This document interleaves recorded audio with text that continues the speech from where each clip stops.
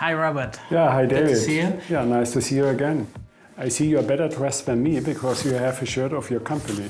Well, we're very proud of the culture and the company we have built. So, Robert, I think there are a lot of digital initiatives currently at Siemens, especially the logistics space.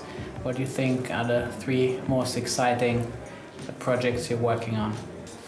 The three most exciting are, first of all, our digital rate card, which means the rates, which is our output from negotiation, are presented in a very different way and manner to our end users.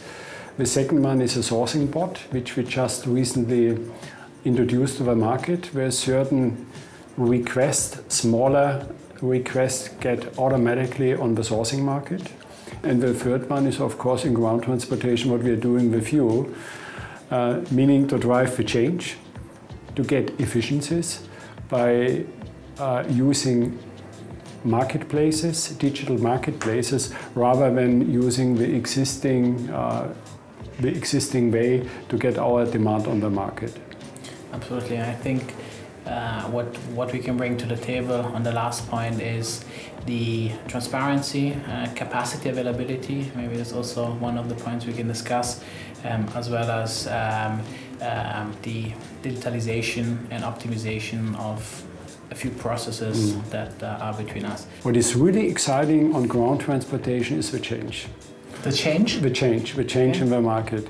If you go back 10 years back, you look into the taxi market, you look 20 years back into the travel market, where you have very traditional players. Yeah. Somebody walking to the middleman being then the person which is placing the demand on the market, playing an important role. What IT is doing, what companies like you are doing, you are eliminating it. You're making it easier. You're operating with much lower costs, giving to us a price advantage, of course. And on the other side, it's always transparent where our goods are. Absolutely.